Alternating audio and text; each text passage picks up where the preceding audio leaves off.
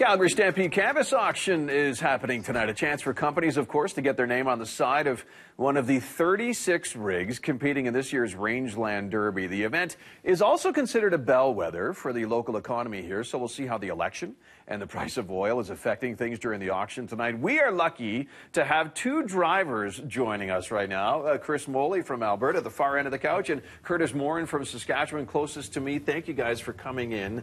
And you know what, Curtis, I'm going to start with you because this is your first auction as a driver. How exciting is this going to be tonight? Yes, it's definitely the biggest stage of my career I'll be stepping onto, and I'm very humbled and just thankful to be here. And of course, I'm nervous, but I'm a professional, so try not to look it.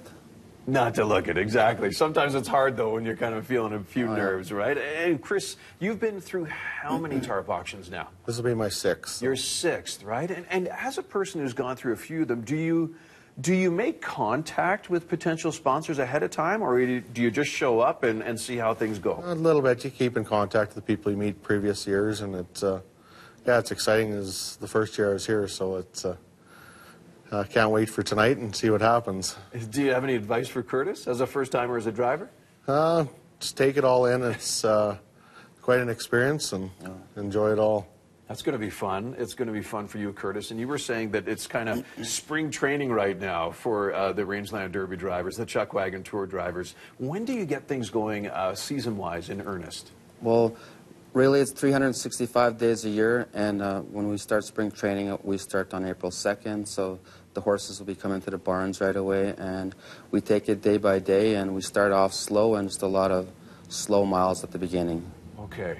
And Chris, how important is the money that you get from the Stampede Tarp Auction when it comes to financing the operation? Because it's not cheap, is it? No, for sure. It definitely sets the stage for what's going to be done for the year, price of horses, how many you're going to purchase, and stuff like that. But not only that, is the sponsorship, is the friends and the families and that you meet, and the experiences you can give these people. The social side of things. Exactly. Right? Yeah, which is, of course, as we all know, a big part of the Calgary Stampede. It's so much fun for people watching you guys compete night in and night out for the 10 days of the greatest outdoor show on earth.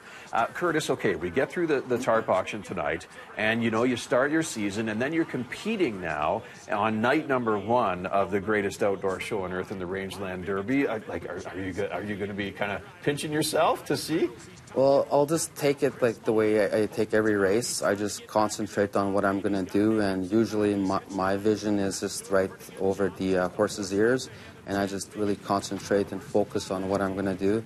I don't actually see what's out in the grandstand or who's going to be out there. Yeah. I just focus on my task and just take it from there. I can only control what I can do. Fair enough. And you as well, Chris, when it's night 1 of the Rangeland Derby, same thing? You just focus on the task? Yeah, I know the first year I was here, your head's on a swivel, and then you just enjoy the moments and take it all in. But now it's you go out there and do your job and do the best you can. Yeah, well, good luck, Chris. Good luck, Curtis. Good luck tonight at the auction, and, of course, good luck during the whole entire greatest outdoor show on earth. It's presented by GMC tonight, of course, Stampede Park Boys Theater.